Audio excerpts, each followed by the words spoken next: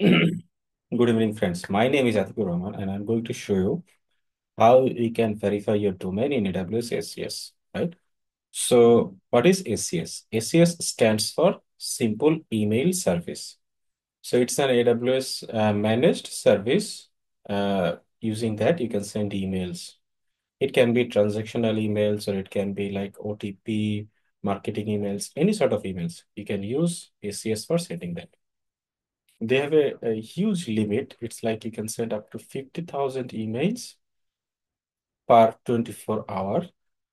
And if you need even more, you can contact with their support, and then you can increase that limit as well. So it's a huge advantage who wants to send bulk amount of emails. But before that, you wanted to make sure that you are ready to send email using SES. So the account or domain verification is the process where AWS verifies your domain. It ensures that you are the owner of the domain and you have the correct rights to send emails on behalf of that domain, right? So let's get start the process. I'm in my SES dashboard here, and here you can see my account is production ready. It has a limit of 50,000 emails per 24 hour, and I can send up to 50,000 emails per day.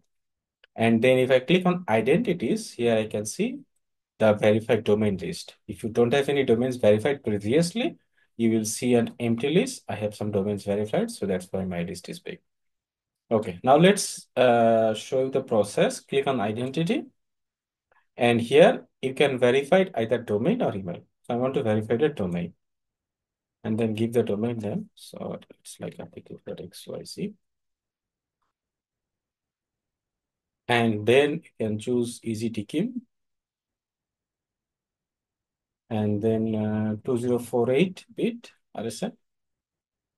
My domain is hosted in a different DNS manager, Cloudflare. So I'm not going to use root 53. So if you uncheck it, but if you're using root 53, you can check this.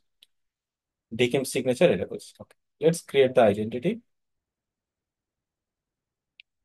So it will create an identity here. And then this is basically will give you some CNAME records. So if I refresh this page,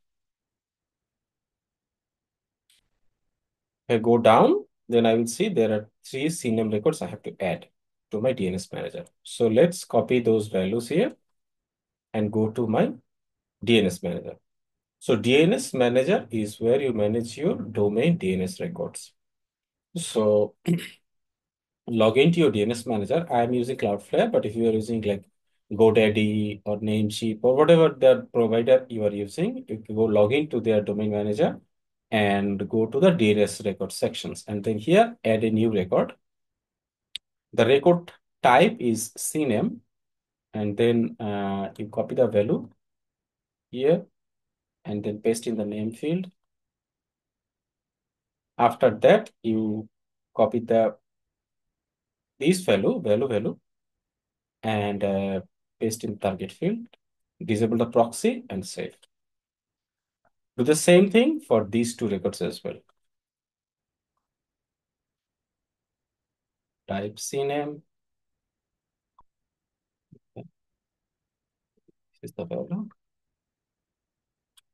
Save, copy, save.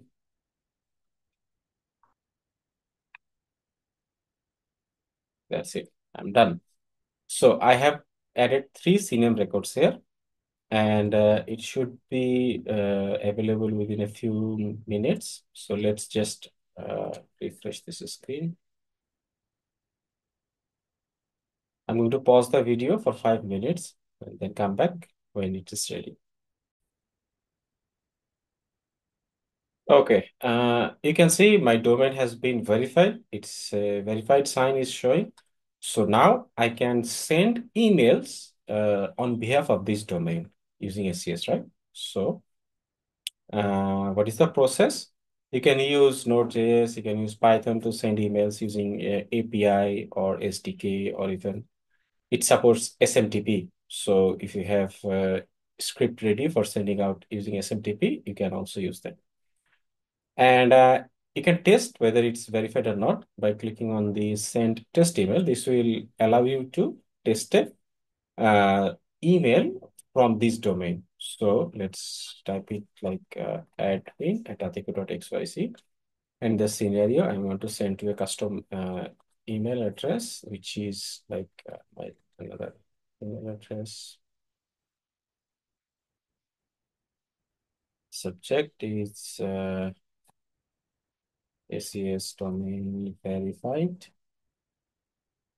and the body is, I think we can keep it same.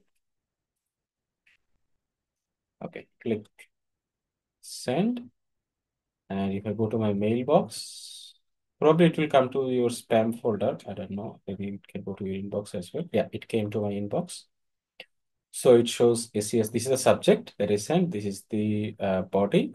And from, you can see the from is admin@atiku.xyz, right?